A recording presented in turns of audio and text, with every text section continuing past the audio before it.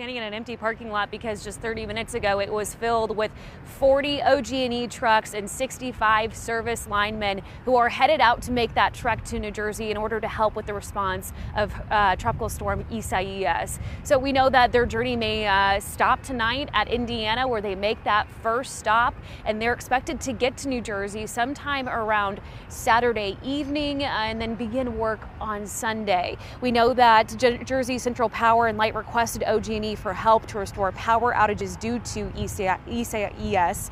Originally, OG&E was asked to help Florida, but then that storm moved north. As you guys mentioned, that tropical storm leaving widespread damage from North Carolina to New England, knocking out power for more than 3 million residents. So local area electric service providers have requested the deployment of 10,000 different linemen from cities all across the nation for help.